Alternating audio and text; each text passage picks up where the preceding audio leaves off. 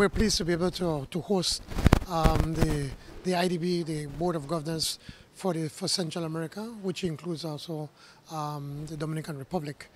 For us, it's an important meeting where we are trying to know we're planning for the next years to come.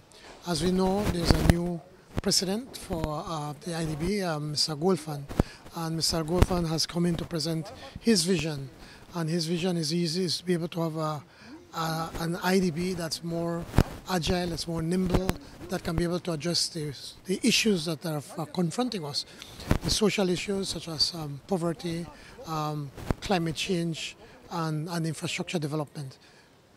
These three themes are very important to Belize. We have an issue with poverty that where when we get into government, poverty is over 52%.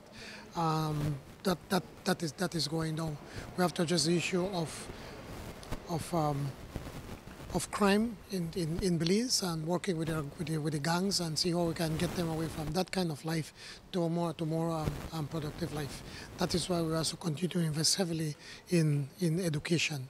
Climate change, well, we all know about it. We live climate change every day. We have hurricanes, we have droughts, we have too much rains, we have floodings, and these are issues that we have to be able to address every single day and see how we can now be able to have no more climate resiliency, be it in infrastructure, be it in agriculture, be it in tourism.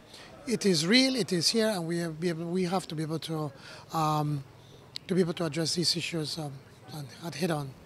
We're excited about the new vision of the president of the I.D.B, and so as a region, Central America, which includes Belize and the Dominican Republic, now we want to come up with what are our main issues. How is it that we can get the I.D.B to listen to us and to be able to respond quicker?